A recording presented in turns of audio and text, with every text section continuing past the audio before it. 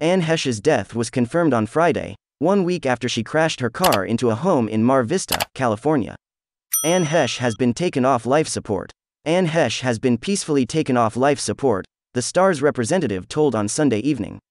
2 days after confirmed that the 53-year-old actress died from injuries sustained in a recent car crash, a representative for Heche confirmed that an organ recipient match was made and she would be removed from life support Sunday. Information surrounding which of Heche's organs were donated, as well as who the recipient is not immediately known. A representative for Heche confirmed the actress' death in a statement Friday on behalf of her friends and family. "Today we lost a bright light, a kind and most joyful soul, a loving mother, and a loyal friend. Anne will be deeply missed, but she lives on through her beautiful sons, her iconic body of work, and her passionate advocacy," the statement continued.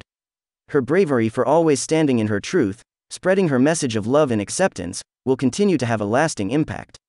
Although Heche was legally dead according to California law at the time of the announcement, it had long been her choice to donate her organs, so Heche's heart was still beating and she was still on life support in order to allow One Legacy Foundation enough time to find recipients who will be a match.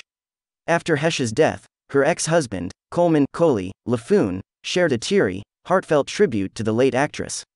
He also gave an update on how their 20-year-old son Homer LaFoon is coping with the loss. "I loved her and I miss her, and I'm always going to," he said in an Instagram reel, adding, "Homer is okay. He's grieving, of course, and it's rough.